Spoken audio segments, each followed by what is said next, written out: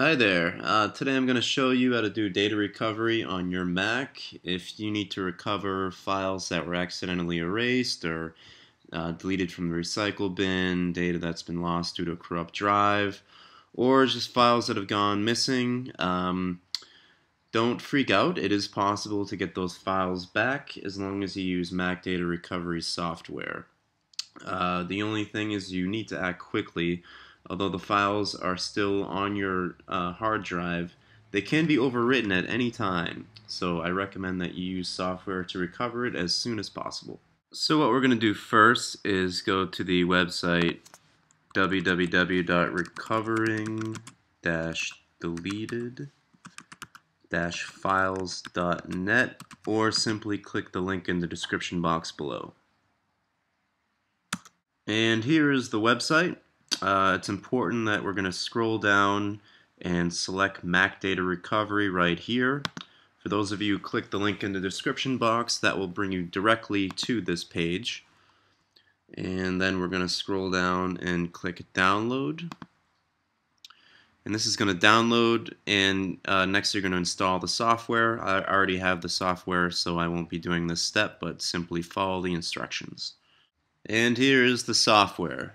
First thing we're going to click is Recover Data, and that's going to bring up a whole bunch of different options. Now this is really going to depend on what you need to recover and how you're doing it.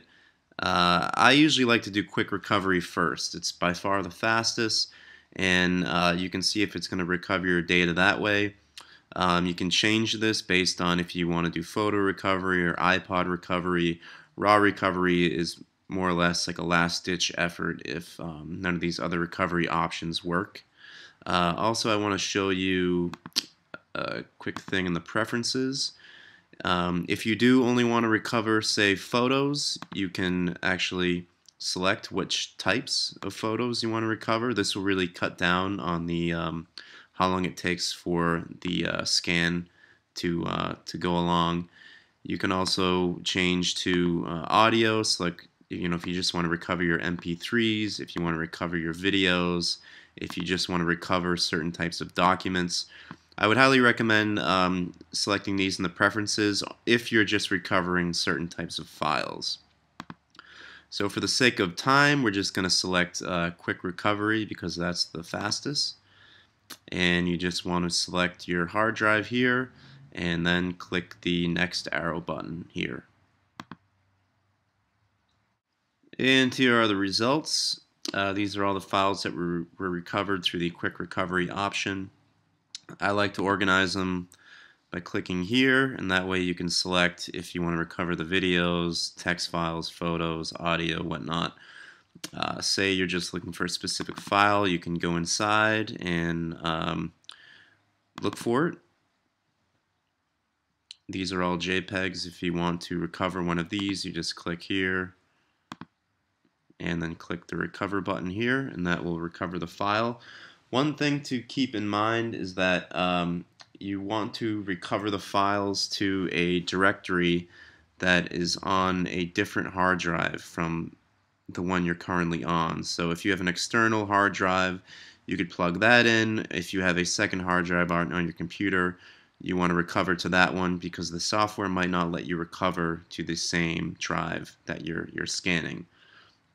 That's basically all there is to it. If the files you're looking for aren't here, I recommend trying one of the other recovery options like deleted file recovery, formatted media lost file recovery, or raw recovery in the previous options. Just keep in mind it's going to take a long time to scan, so you can either select which files you want to recover, or just scan overnight, scan when you don't have to use your computer for a while, because it might take several hours.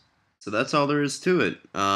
If you need to do data recovery on your Mac, I highly recommend using Mac Data Recovery software, and then scanning your computer with quick recovery or any one of these options until you're able to recover the data that you need back. And visiting the website www.recovering-deleted-files.net, or just clicking the direct link in the description box below, you can get a free scan and see if it finds anything. So once again, just type in that address or click the link in the description box, try it out, and see if it helps. Okay, good luck.